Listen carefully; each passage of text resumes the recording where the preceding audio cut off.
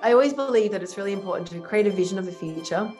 What do you want something to look like in the world in years to come? What would that wild success look like? You're starting small and then just working your way up and having that steamroll.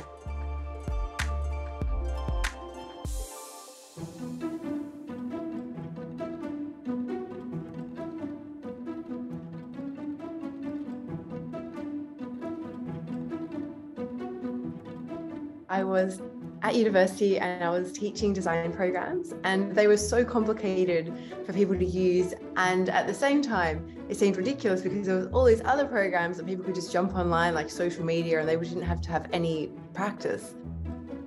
And so it seemed like it was really obvious that in the future design was going to be online and collaborative and really simple and accessible to the whole world.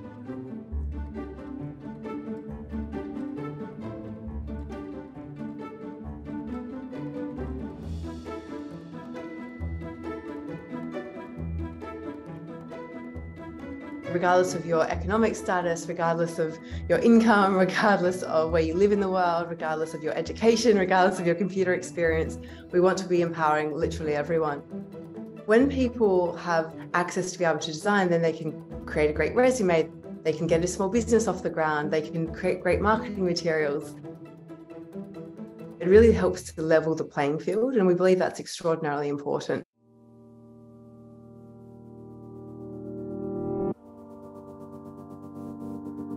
The decision to give away the vast majority of our equity was really down to, it wasn't really a choice. It was like who needs billions of dollars? Like literally no one needs billions of dollars for anything. We believe that customers and investors and our team really want to be working for companies and investing in companies and joining companies that are doing good things in the world. For me, the thing that really drives me is seeing a problem and then wanting to solve it and turning that into a solution.